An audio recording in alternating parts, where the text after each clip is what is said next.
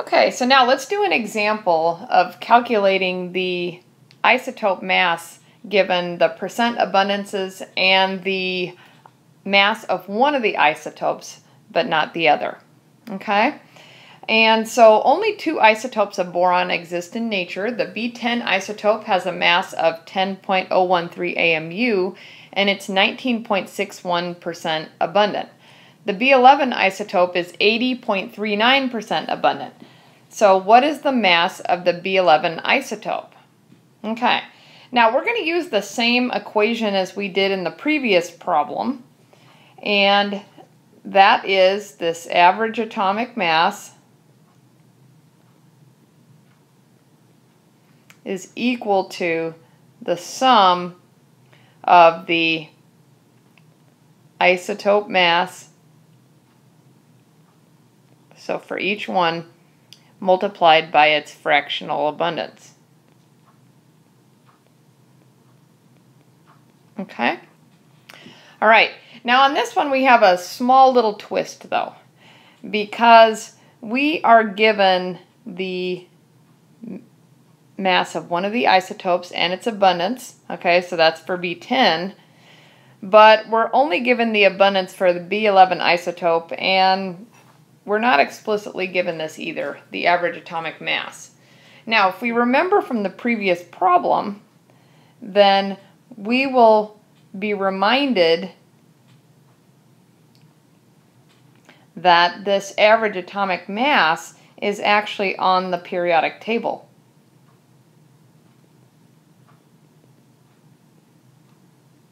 Okay? So that means if we go and we look at boron on our periodic table, then we're going to find out that this value is actually 10.811 AMU. Okay? So now let's go ahead and just fill in everything into our equation. Okay, so for the first term, let's go ahead and take care of B10. Okay? Then we are going to have the B10 isotope, AMU, the mass, okay? The fractional abundance, so we're going to divide that 19.61% by 100, and we're going to get 0.1961, okay? And then we're going to add that to our next term, which is the B11 isotope, and this abundance for that divided by 100, which is 0.8039. So it's kind of squeezed there in the corner, but you can get the idea. Okay? All right. So let's go ahead and fill in the numbers. Okay? So I'll try to write a little bit smaller this time. Okay? So 10.811 AMU is equal to, let's go ahead and fill in that first isotopic mass, which is 10.013. And we're going to multiply that by this 0.1961. Okay, and then our next term, which is B11, we don't have that, that's what we're solving for, and then 0.8039. Okay, all right, so now if we go ahead and multiply these two guys together and subtract this off from this side, add it to this other side, add it to the 10.811, okay? And then we're going to divide by this 0.8039, all right? So I'm going to go to the next slide, and I'm going to do that so that we can show the steps in solving it. Okay, so just rewriting, 10.811 is equal to 10.013 AMU, this is AMU, okay, and then 0.1961, okay, and then plus B11 and 0.8039. Okay, so all right, so now let's get out the calculator. Let's go ahead and 10.811 AMU.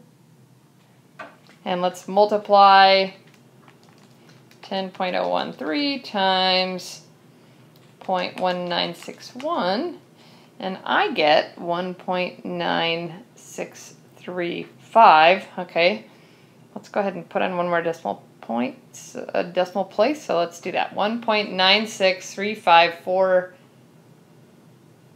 1.96355. Okay, yep, so let's cut it off there. And then plus the B11 isotope times 0.8039. Okay, so let's go ahead and subtract this off from both sides. Okay. I might not have enough room to squeeze that on there. Actually, I think I'm going to make it. Okay, so 10.811 minus 1.96355, and I get 8.84745, and that's going to be equal to the B11 isotope multiplied by 0.8039. Okay, so now let's divide both sides by 0.8039. Okay, so let's divide that. Okay, and I get the isotopic mass for the B11 isotope to be 11.0057 AMU. Okay, so if we keep 3 decimal places as on our periodic table, then we're going to end up with 11.006 AMU. Okay, so the big key to these problems is to remember that you do have that average atomic mass or that average elemental mass on the periodic table that you can plug in. So that's this guy right here. So just, okay.